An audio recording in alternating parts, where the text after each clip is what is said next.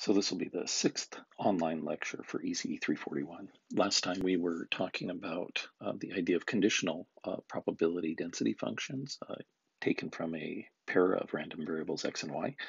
We did not get a chance to do an example of that, so I'd like to begin today by looking at an example of a conditional probability density function. If you recall from last time, we defined this idea of a conditional probability density function, little f sub x given y, as an example here, and that would be as a function of x, right, given y. So this conditional probability density function is thought of as taking the joint probability density function fxy, little xy, and we divide then by the marginal distribution fy of y. And that's for the cases when fy of y is greater than 0. So this looks very similar to what we had for a conditional distribution with the probability mass function, just we're swapping out the probability masses with probability densities. So let's do a very quick example of this as well. So as an example on this, let's go ahead and take a look at a pair of random variables. So we're going to go ahead and have a pair of random variables. These are continuous random variables, x and y, such that they're described in the following way. They have a joint distribution fxy of little xy is being equal to, in this particular case, a constant. Let's let it be a constant, k, right? As long as x squared plus y squared is less than or equal to some r squared, and then we will let it be 0 otherwise, something along those lines.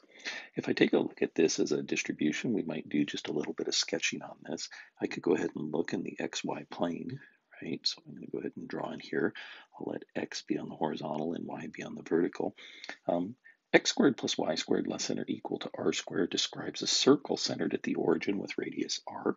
So I'm going to go ahead and draw that in there. I'm going to go ahead and draw that circle. Since it's less than or equal to, we include the circle boundary. Go ahead and sketch this in just to give us an idea of that. So we have some portion of the plane, the xy plane, for which we can have probability density, and it's described by this circle of radius r. So we know in here that if I went out here and drew the radius of this guy, it'd be a radius r. And over that, it is a constant. So we know in that region there, that green region, fxy, little x comma y, is equal to a constant. Well, what's the area of a circle? The area, right? The area of a circle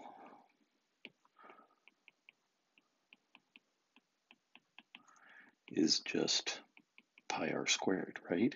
And so if I want to make it so that this probability density function has unit double integral, right? We have to double integrate two variables, so we'll double integrate fxy.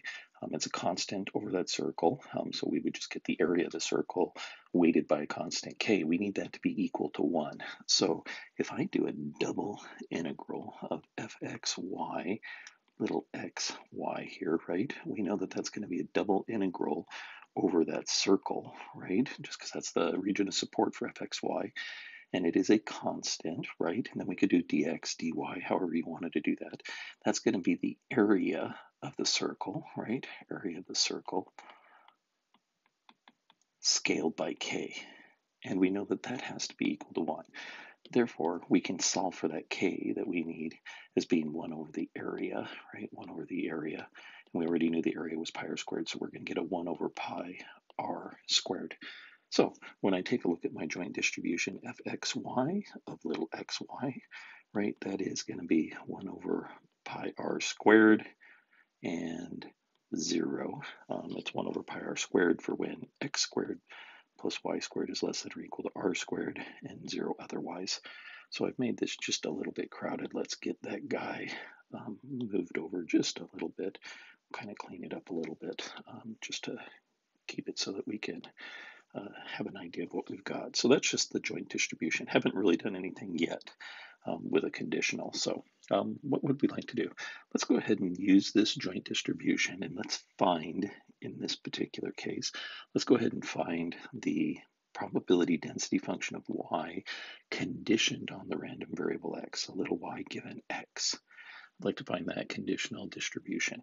In order to do that, what do we know it has to be equal to? It's equal to the joint distribution divided by the marginal distribution f of x. So I'm going to need to get the marginal distribution in order to compute out or figure out this conditional distribution. So I need fx of x to find, at least in this particular case, this fy given x of little y given x. So I need to find this marginal distribution. This is something that we've looked at before. If I take a look again at what I have, right, I have this region of support that's a circle radius r. I have an x variable on the horizontal, y variable on the vertical, and I want to find fx of x. What does that mean? I need to get rid of everything to do with y. So all this y content, we're going to integrate it out. We're going to collapse everything down onto that horizontal axis. So what does that tell us? That tells us fx of x, right, is going to be an integral. It's going to be an integral of the joint distribution fxy of xy, right? And we're going to integrate everything out with respect to y over the region of support on this guy. So how do I end up doing that in this particular case? Not too hard. If I look at that equation of that circle, right, I know that the circle is defined as an x squared plus y squared equaling r squared. That's the outer boundary of that. And if I solve that for y, I get y equals plus or minus the square root of an r squared minus x squared. So if I looked at some particular value of x and I wanted to get rid of the y, right? I'm going to do this in red. So some particular value of x, I'm going to be integrating out the dependence on y, right? I'm going to go from the lower part of the circle to the upper part of the circle as values of y. So y equaling minus the square root of r squared minus x squared, all the way up to y equaling plus the square root of r squared minus x squared. So now we're getting somewhere. We have this integral then going from minus the square root of r squared minus x squared to plus the square root of r squared minus x squared. And what am I integrating? Well, it's a uniform actually over that circle. It was 1 over pi r squared, and I'm going to do a dy on that. So if I go ahead and carry this particular one out, right, I end up getting a 1 over pi r squared times y evaluated from minus root r squared minus x squared to plus root r squared minus x squared. Do that calculation. We have the upper limit minus the lower limit, which is just a negative of the upper limit. So I'm going to get twice that upper limit. So I'm going to get a 1 over pi r squared to root r squared minus x squared, something along those lines. And where's that valid for? If I look back at what I've got, x as a variable, right, only can take on values from minus r to plus r, right? So this marginal that I just calculated out is going to be something valid over the values of x that are part of its range space, right? So we know that that's for norm x, if you will, less than or equal to r. We're on that portion of the circle where we've got probability density. We can clean this all up.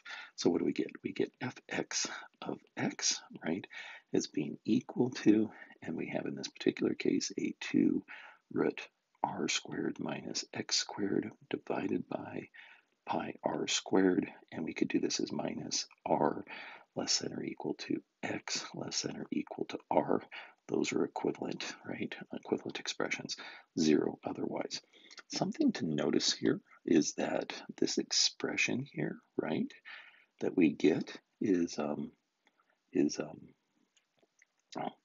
pretty directly and easily represented.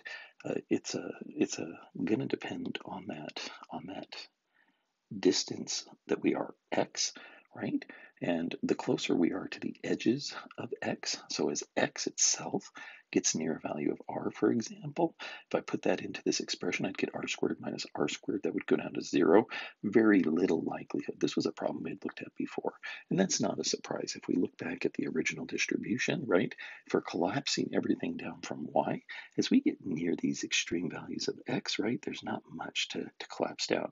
If you have x near 0, that's where most of this stuff, it was all uniform before. So uniform collapsing down is going to give us something proportional to that distance. That's going to be the largest amount. So small values of x in amplitude are the most likely in here. Okay, well, we've got everything we need now to go ahead and carry out and do this, this conditional distribution fy of fy given x that we had talked about wanting. So we were looking for fy given x of little y given x. We know that that is fxy of xy divided by fx of x. And what is that particular guy equal to in this particular case? Well, there's the part where we are in a range value that is possible for y, and those parts that are not possible. When it's not possible, obviously we're going to get 0, so we'll worry about that a little later. What is this ratio fxy divided by fx? Well, we had fx defined there, and we knew what fy was, right? Fy, or fxy, the joint distribution, was just 1 over pi r squared. We had seen that particular guy as well. That was this expression that we had as well. So I'm going to get down here as an expression, right? I'm going to have 1 over pi r squared, right, divided by, and if I take the other one, it is a 2 root r squared minus x squared over pi r squared. Those pi r squareds cancel, so we don't have to worry too much about it. So this whole thing is going to be 1 over 2 root r squared minus x squared, right? Reasonably simple one. And for when is that true? What is the values of that being true? Well, let's go back up and take a look. Well, actually, we'll just draw it here again. Let's go back and look at our joint distribution, right? We have the xy plane. So here's some values of x, here's some values of y. We know that it was distributed uniformly on a circle of radius r. So we have something out here with radius r. And what are we doing? We're conditioning on x having some particular value. So let's do that. Here is x having some particular value, right? This shows me a line cap x equaling some value little x. And what is the range or region of support for y? Well, y, right, goes from that lower part of the circle to the upper part of the circle as I've drawn the two edges of that line. We'd already calculated out those points. We know that those pieces in there are things like y being equal to the square root of r squared minus y squared on the top, and minus root r squared minus, I guess that was x squared. I should have got that right in there. We have x squared, r squared minus x squared is my two values of y. So we can put that in here and complete things out. I'm running just a little bit out of space, so I'm going to have to put this down just a little bit, right? I'm going to say that this is for norm y, right, less than or equal to the square root of r squared minus x squared, something along those lines. All right, let me just clean this whole thing up. I'm not totally happy with how that looks. I have fy given x of y given x, right, is then going to be equal to, in this case, and I'm going to have a 1 over 2 root r squared minus x squared. Going to complete that guy out, and that's for y in magnitude being less than or equal to root r squared minus x squared, and it's 0 otherwise. Got our final result in there. Something that we might notice on this, even though it looks a little bit complicated, this is actually a very simple looking distribution. If I take a look at this conditional distribution of y, and we look at what the probability density is, right? The probability density is this 1 over 2 root r squared minus x squared. Seems like a reasonably complicated expression, but notice something on this particular one, right? Notice something on this particular one, that expression there, right, is not a function of y. In other words, it's constant. It's constant with respect to y. What does that tell me? That tells me that this conditional distribution fy given x is uniform. So we could make that note over here.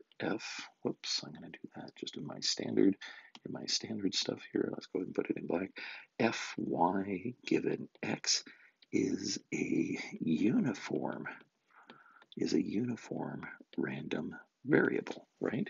Just a uniform random variable. It's going to be uniform over that region of support for y, which has been conditioned on x. So it's going to go from minus root r squared minus x squared to plus root r squared minus x squared. Here's another way that we might visualize this as well. So let's think again about what conditioning does. And we had made these sort of observations before. We started with a joint distribution. This joint distribution was something that was uniform over a circle of radius r. We had looked at that before. So y on the vertical axis, x on the horizontal axis. We said that we were going to condition on some value of x. So I come in here and I find a particular value of x. I look at, right, the value of my random variable x taking on a particular value, little x. If we visualize the original joint distribution, you could think of this as a circular table sitting on a floor, right? That circular table lifts off of the floor and it's got a flat surface. That's reflective of this joint distribution being what? A uniform distribution over the surface of that table, that circle. When I do a conditional distribution, I cannot change the underlying distribution. We saw that for the univariate case. It's true also for this conditioning in cases that involve two random variables. My condition here is taking a look along a line on that table. I can't change the fact that the table is flat. You might consider this as like me sawing through that table and then looking at it in cross section. So I do my sawing here along this table, right? And then I turn it on end and I look at it from the edge. And what do I get? I get from the edge, right, that flat surface of the table. So that's that flat table surface, right? Table surface. That's that flat table surface. I'm looking from the side now, right? I'm looking from the side where I'm looking as a function of y, and this is my fy given some x. And it's going from minus root r squared minus x squared to plus root r squared minus x squared. Those are the two limits on this guy. And it's got just a flat distribution. How tall is it? Just tall enough so that this thing integrates to 1, but it's uniform over that. This idea of a conditional distribution cannot change the underlying shape that was part of that joint distribution. And if it was like conditioning on a random variable taking a particular value, that's like slicing that distribution along a particular line. And so you can look at that joint distribution in cross section, and it would give you an idea of what that conditional distribution looks like. Okay, so I think we've got our way through that example. Some other things that we know on this is that things like that fy given x of y given x, right, is a valid distribution. And it has all of its statistics and that sort of stuff as well. So we could talk about things like, what is the expected value of y given x, right? That expected value of y given x would be an integral of y times the conditional now probability density function integrated with respect to y over its range space. We could go through the math on that. We could also just go back up here and look at it. What is an expected value? It's that balance point of the distribution, right?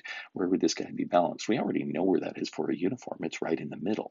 And because plus square root of r squared minus x squared is the same distance as the left side minus square root of r squared minus x squared, we know that that balance point is 0. So in this particular case, you could do it by math or you could do it by visual inspection. Conditional distributions are distributions like any other. You can do all the kinds of calculations and investigations with them like you would with any probability model. Okay, let's look at a little side topic that has to do with expectation and particularly those involving conditional expectations. So let's do very quickly this idea of consider. So let's consider the following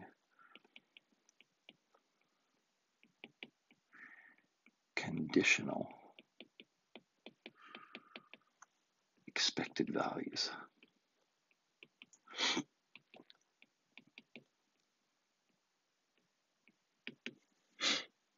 So I'm going to take a look at expected value of x given y equals y.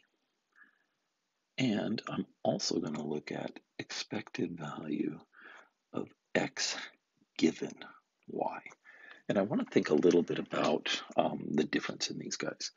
This first one, right, is conditioned on y taking a particular value of the random variable y. That particular value is little y. So this depends, right, this depends on y, right, taking a particular value, little y, right? What comes out of this very likely would be a function of little y. So you would expect in this case, we would expect, that's a little weird here since we're talking expected values, but we'd expect the result, right? We'd expect the result to be some function of little y, but little y is a particular value, so you could think of that as fixed. This next one is actually just a little bit different, but it's different in an important way. So let's take a look at what this expected value means. This is an expectation. This is a conditional expectation. This expectation is conditioned. This is conditioned on the random variable y, right? That's not a specific value. It's the random variable. So in one case, we are conditioning on the random variable taking on an observed value little y. In the other case, we are just conditioning on the random variable y itself, in which case the particular might come out at some other time. Okay, that cap y is still a value, or still a thing unrealized. So we're conditioning on the random variable y. And what we would expect then is we'd expect the result. It would look just like the other one, except for it would be not a function of little y. We'd expect the result to be a function of the random variable y. And why is that important? Anything that's a function of a random variable is a derived random variable, and therefore, right, expected value of x given y is a random variable. It is a random variable.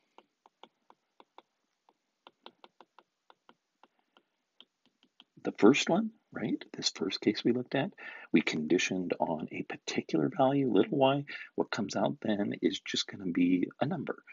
This second case, we're conditioning on a random variable itself, and as a result, we get a function of a random variable, and that expectation now is a random variable. So let's recap that. That expected, right, value of x given y is a function, right, of random variable y, and is thus a random variable itself.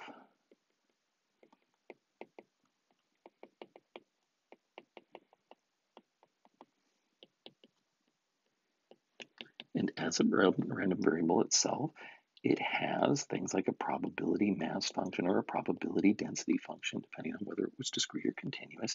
It has its own mean value, right? It has its own variance. It has all that kind of stuff that we would expect a random variable to have. So expected cap x given cap y, conditioning on a random variable, returns a random variable. Well, let's think about that then. What is the mean of this random variable expected x given y? What is that? Well, the mean is just the expected value of whatever the random variable is. And we said the random variable was this derived random variable, expected x given y. So now we get kind of a little bit of an interesting notation, right? We have an expectation of an expectation. These E's mean something a little bit different for each context. This E of an E, this kind of nested set of expectations, this guy is something called an iterated. This is an iterated expectation. Okay. And while we know what E generally means, we do have to pay a little bit of attention to make sure that we carry it out as an operation correctly. Let's look to begin with at this inside piece, right? This inside piece. Actually, I'm not going to do it that way. I'm just going to think of the inside E. So let's think of this inside E. Expectation means what? It could mean a sum or an integral, right? And so we could be looking at a sum or an integral. Let's, for the time being, just think about discrete time random variables. So expectation involves a summation, right? We're going to be summing up probability mass values. This is an expected value of random variable x conditioned on y. The thing that we are taking an expectation of is an x. So we are going to be summing up on that x value, right? That inside expectation is going to be a sum over x because we're taking expected value of x. Given y, y's are going to come out of that. What comes out of this whole interior expectation is some function of y. The next one then is what? It's an expectation of some function of y, right? So that expectation is going to be a summation over those values y. We use E in both cases, knowing which thing to be summing over. You have to figure out based on the context of the E being used. So let's go ahead and work with this a little bit more. We have E of E, right, of x given the random variable y, something like that. We know that this outside one is a sum, right, over y an element of its range space, y an element of sy of whatever we were taking the expectation of. That was my E, right, of x, right?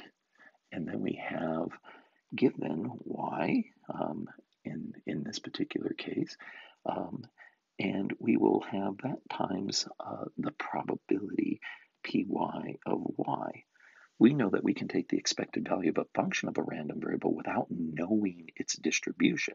We just put that function in and we weight it by the probability mass function, in this case, the py of y, something along those lines. And if you look in the book, they since we're summing over all the values of y, we're gonna take all of those guys having each of those values of y as we sum through it, something along those lines. Okay, so we can keep building on this.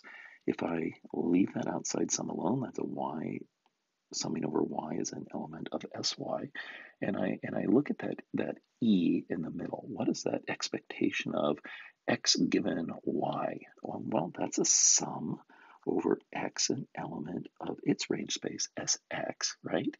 And then we are taking an expected value of x, so we put in our little x on that, and then we weight it by, it's a conditional expectation, so we're going to have a p of x given y, right? Little x given y. So I'm going to put that in curly brackets, right? That thing in curly brackets is the same thing as this overall expectation. So let me underline that. I'll do that in red. This first expectation, right, on the inside is nothing more than this curly bracket piece. Those are the same pieces. I still need to have the outside here of my py of y in there, something along those lines. Okay, so in this particular case, I'm going to make sure that I can carry out the set of operations. I've got a double nested sum. It's y over an element of sy, then a sum of x over an element of sx. I've got an x times the conditional probability mass function, px given y, and then we've got that outside py. What I would like to do now is I'd like to interchange my order of summation. So I'm going to have my sum x an element of sx on the outside, and I'm going to bring the other sum on the inside. There's no problem in doing this. When I do that, right, I'm going to have then my summation y an element of sy, and we still have all that stuff that was inside there. There's this little x, there's this px given y of little x given y, right, something like that, x given y, and we have that py of y in there. Now the interior sums on y. So that means I can do what? I could take out anything that had nothing to do with y. There's one term in here that has nothing to do with y, and that's that x. That can pass outside of that sum not being a function of the sum variable, right? And I'm left with something just a little bit simpler. I end up getting, in this particular case, a summation on x, an element of sx, and I'm going to have my x there, and then I have a sum of y, an element of sy, right? And then I've got my px given y of x given y times py of y. But what is that product, right? That product there. If you go back to your definition of a conditional distribution, px given y, that's equal to pxy over py, right? That was our definition of conditional. Well, I could take that denominator term, right, and multiply both sides by that py. And what I see is that py times px given y is equal to just the joint distribution. So this whole thing here is the pxy. And I'm summing out y on the joint distribution. When I sum out all of a variable of non-interest, in this case y, on a joint distribution, I get the marginal distribution. So we've seen this sum before, right?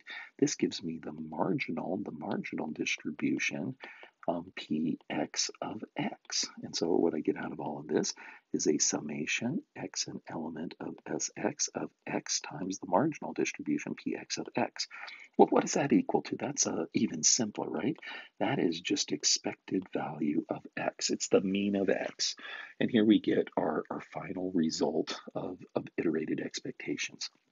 This idea that the expected value, right, of the expected value of x given y, right, is just expected value of x. So we get a kind of an interesting simplification going to the right here.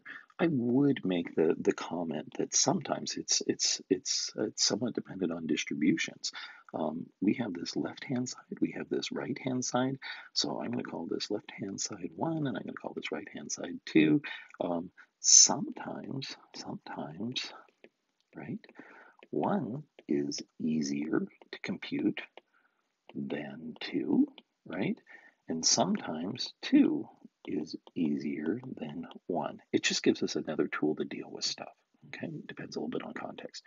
We can generalize this idea of iterated expectation to be iterated expectations of functions of a random variable. And so in general, we get something like the following. We get the expectation of now not just x, but any function of x conditioned on that random variable y, right, is just going to be the expectation of g of x. I should make a comment in here. We had done before, right, this idea that expectation of x given y is equal to the expectation of x. We had done this we had just derived that for discrete time RVs, right? It's the same, and you can check out the book on this, they go through the proof. It's the same for continuous random variables, okay? You get exactly the same form. It's just the expectations are now involve integrals rather than summations. So this general expression I'm doing up here works equally well for continuous or discrete random variables. And if we just again make an emphasis of what these expectations are summing or integrating over, let's work on the left-hand side and the interior expectation. We are taking an expectation of something that is a function of x. So we need to, on that one, sum or integrate, right, with respect to x. Once we've done that, the y's still persist, the thing we are conditioning on, and we're going to be taking an expectation of some function of y. That's going to be a sum or an integral with respect to y, right? And then the right-hand side, we're just taking an expectation with respect to an x variable. That guy is a sum or an integral with respect to x. We use the same letter E in all cases. We need to, by context, get an understanding of what it is that we are summing or integrating with respect to. We've also seen cases where E's sometimes mean a single sum, right? And other cases where they maybe mean a double sum. So we have those sorts of things as well. One more topic then before we finish this lecture out. It's not a super long one. We're going to talk about the idea of independent random variables. We'd had some starts of this before earlier in the semester. Here we would just like to think of this idea of independent random variables in the context of pairs of random variables and knowing their joint distributions. So let's say this, that random variables x and y, right, are independent. They are called statistically independent. They are independent if the joint distribution pxy of xy equals the marginal distribution px of x times the marginal distribution py of y. That is the case for discrete random variables, right? If it was a continuous random variable, it's exactly what you'd expect. It's the joint probability density function, little f's of xy of xy is equal to a product of the marginal distributions, little f's of x times little f's of y. That's for continuous random variables, something along those lines. Okay, so independence says that I can get the joint distribution just by a product of the marginals. And that sort of makes sense, right? Because if x doesn't really impact y in any particular way, right, we wouldn't expect there to be any kind of like cross-term dependencies involved in there. Independent random variables have some nice properties, and actually we could also see some other niceness on that. If we were going to maybe write that in just a little different way, remember where maybe this comes from. If I looked at something like, how about p of x given y, this conditional distribution, what was that equal to? That was p xy over, right, this idea of py. That was by definition. But if they're independent, what do we expect? Conditioning on y shouldn't make a bit of difference. We would expect this guy to just be px, that knowing y doesn't tell us anything about x. And so how do I get that on the right-hand side? The only way you could get px out of that thing on the right-hand side is if the joint distribution was px by py, such that when we divide by py, those py's cancel, right? So we know just from maybe this idea of a conditional distribution why independence requires that the joint distribution be a product of the marginals. That's the only way that we can get that conditional distribution, right? Not depending on the thing we're conditioning on, which is what we'd expect. We'd expect for an independent random variable. Knowing the thing that we're conditioning on doesn't give us any information whatsoever. Independent random variables have some extremely nice, so we'll just call them nice properties. Independence, it turns out, is really your friend. It generally makes things incredibly nicer and easier to work with. Independence is something that we absolutely love to see when we're lucky enough to get it. So we've already seen this first one. We know that p of x given y, right, little x given y, is equal to just px of x. We had done that derivation up on top. For continuous time, it's the same sort of an idea. Fx given y of little x given y is just the marginal density function fx of x. Knowing the thing we condition on makes no difference, right? We could also do this with respect to y. It's the same result. We can get something like the following too. The expected value of g of x times h of y equals what? Here I'm doing an expectation of two random variables. If you think about what the e means there, right? This is going to be an expected value of something that's a function of both x and y. So that would be a double integral or sum, right? So we're going to have a sum pair or an integral pair, and we're going to be doing it x and y on there because I've got something that's a function of both x and y, right? What do I get out on this? Well, if they're independent random variables, I can write this as an expected, let me make sure I get this right, an expected value of g of x times an expected value of h of y. Now in this kind of factored form here, this first expectation is just a single integral or sum, and it's with respect to x. And the second one is a single integral or sum with respect to y. So instead of a double integral or a double sum nested one another, right, and trying to figure out how limits of integrations interact with one another, all that kind of stuff, we just get a product of two single dimensional integrals, or a single integral or a single summation in there. It dramatically improves the simplicity of the calculation. How would I get this? Well, let's look on that left-hand side. I have a summation, right, that we know is going to be on our x or y. I'm going to have a summation that's going to be on our y. The thing that we are taking a expectation of, so that's a g of x, and I have an h of y. That should have been a y in there. You could do the same thing here for continuous random variables. I'm doing it for discrete at this point. What does it get weighted by? It gets weighted by the joint probability mass function, pxy. But I know that that's going to be a sum over x and a sum over y, and we're going to have our g of x and we're going to have our h of y. But in the case of independence, pxy is just px and it's py. I can rewrite this slightly differently, right? I can have this as a sum over x, and I can have a sum over y. The sum over y is going to be only involving things that have a y in it. So we have our h of y and our p of y. Anything that did not depend on y could have been pulled outside of the sum. So going back to the original one there's this term gx, there's this px not being a function of the sum variable y, right? They can be pulled outside of that. And so I get on the outside here, right? I'm going to get a g of x times p of x. If I work on this inside piece, what is that inside piece? That is just expected value of h, y, right? And now that is not a function of the variable x, and it can be pulled outside with regard to this other x, right? And what we end up with here is going to be our expected value of h of y times, well, a sum over x of gxpx, which is just expected value of g of x, and we're done, right? Exactly as we'd expect.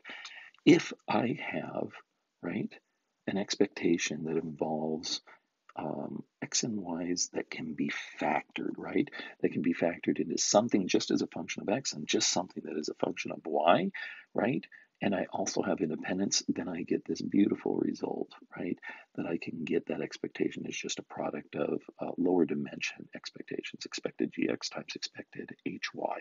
Easy to prove and definitely a time saver as we go in there. What other kind of properties do we get in here? Well, our x, y, right, the correlation between x and y, which is equal to the expected xy, well, that's factorable, right? And we know that that has to be expected x times expected y. It's a much simpler calculation now. It's just the mean x times the mean y. If those guys are zero mean, either one of them, then we know that the correlation is equal to 0.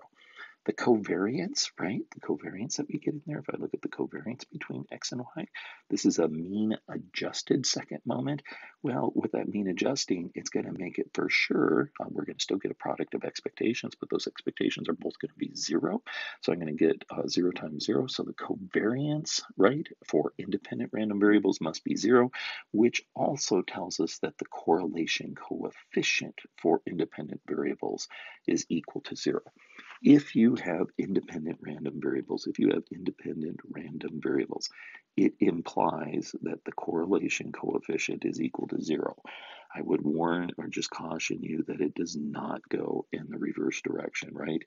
Maybe I could have done this more in this other way, that going in the reverse direction, that having a correlation equaling to 0 does not lead to independence. Absolutely not for all cases. But if we have independence, we certainly can save ourselves some work. We know that they will be correlation coefficient equal to 0. A few others that we'll do just to finish this out here.